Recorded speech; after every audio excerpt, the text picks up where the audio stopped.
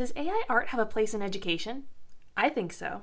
In this video, I'm going to go through what I see as some of the top potential educational applications of AI art generators in schools. I'm going to talk about how really powerful AI art generators like Dall-e 2 and Midjourney could be used potentially by students and teachers. AI art generators have been around for a few years now, but the technology has recently exploded both in popularity and in power. This is a channel devoted to learning, so I brainstormed a bunch of ways I foresee these tools being used in schools as AI art generation becomes available to the masses. So stay tuned for ways teachers and students could use these in their classes. If you're not familiar with this type of technology, I encourage you to look up some of the amazing images that have already been generated using these deep learning algorithms. Search for things by Midjourney or Dall-e 2. Some of the pictures produced by these programs are downright magical, and seriously, my mind was blown the first time I got my hands on Midjourney. Though some of the easier to access and less powerful AI art generators like Crayon, NightCafe, and the Dall-e Mini aren't the best at image generation, they do provide for a fun exercise in creativity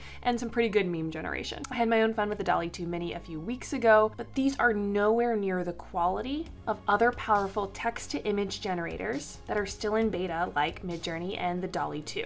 Most of the images I'm going to show in this video are created by Midjourney, by me. I have gotten a little obsessed. And there are other videos to watch that'll debate the is it art question, talk about implications for businesses, and go over exactly how this technology works and how amazing it is. Keep in mind that these are image generating AIs, not image compiling, so they're actually working to make original images from text prompts. But I digress. I want to talk about AI art in schools. Because if we know anything about technology, something that may seem distant or inaccessible could one day be in the hands of almost everyone and be a huge part of our everyday lives. And like it or not, some of these tools that are in beta will most likely end up in our classrooms one day. So for the sake of brainstorming, let's pretend we're a few years in the future and students and teachers have cheap and easy access to a powerful AI art generating image tool. So the first thing could be generating images for class projects. No longer would students have to waste time searching for images on their own to accompany their PowerPoints or Google Slides, and these could be images that go along with conceptual ideas, business models, storyboards, collages, potential products students are talking about for a class project, or scenes that haven't yet come into existence. Teachers could use these as entry documents to a cool new project idea, even if it's something completely fictional.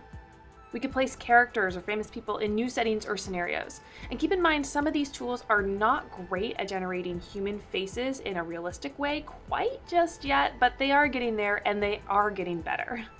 One of the ways I thought of was trying to use historical quotes and putting those into the text-to-image generators and seeing what kind of images the computer was able to come up with. Even more fun is doing literary quotes or passages from novels.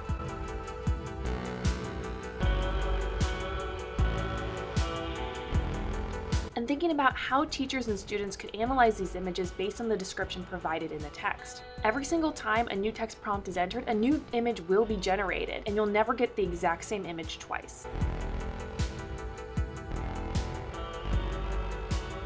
And what about poetry? Think about doing this with lines from a poem. Here are some of my favorites that I've generated just over the past few days with some really incredible lines from poetry. Students and teachers could talk about, does this capture the mood and tone of the poem appropriately? What was interpreted well? What was misinterpreted by the computer? What is lost in translation?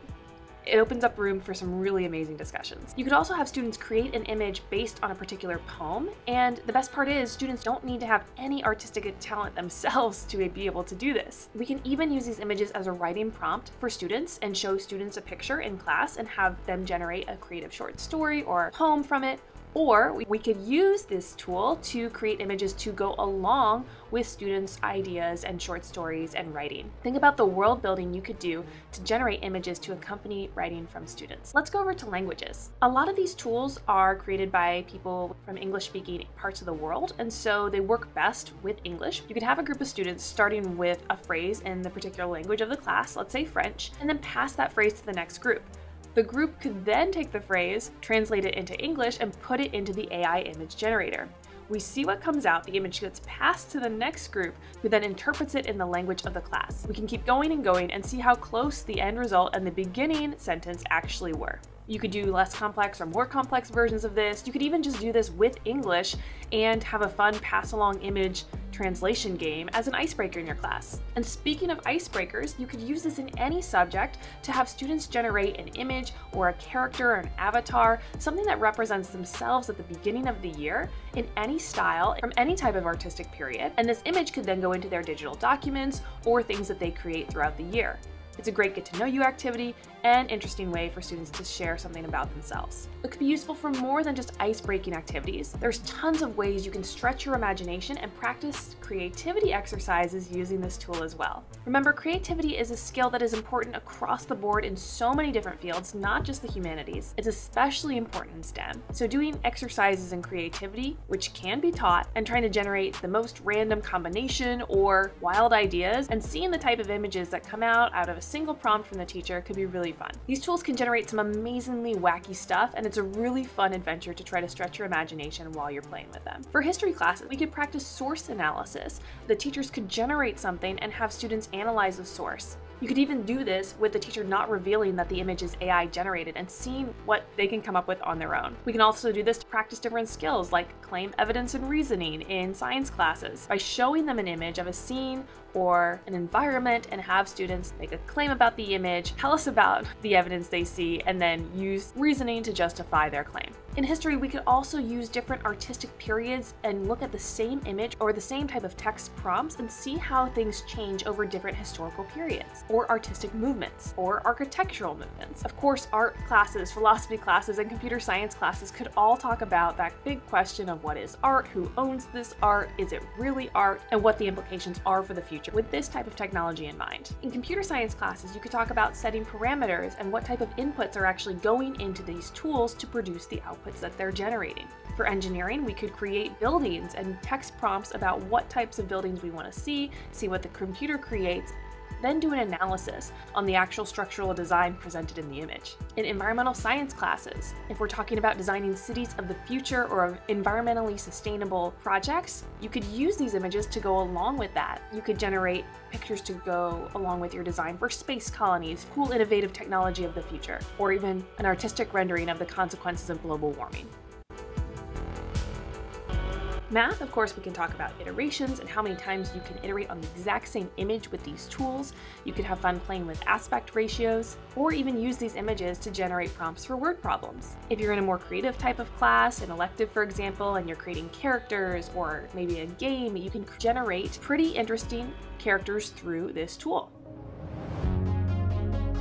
Maybe you could even use this as a poster for an event like a play at your school. And this is just getting started. There are so many more ways that you could actually incorporate tools like these into your classes and schools. I'm really excited to think about more of them. Let me know in the comments below what you're thinking is the most exciting application for education for AI art generators. If you're really excited about it, maybe even this year, you could create your own Donors Choose project to get money for a subscription for your class for a service like Midjourney to generate as many images as you want throughout the school year. Why not? Let me know what other thoughts you have about AI art generators in the comments below. Thanks so much for watching. Give this video a like if you've been inspired, and I'll see you later.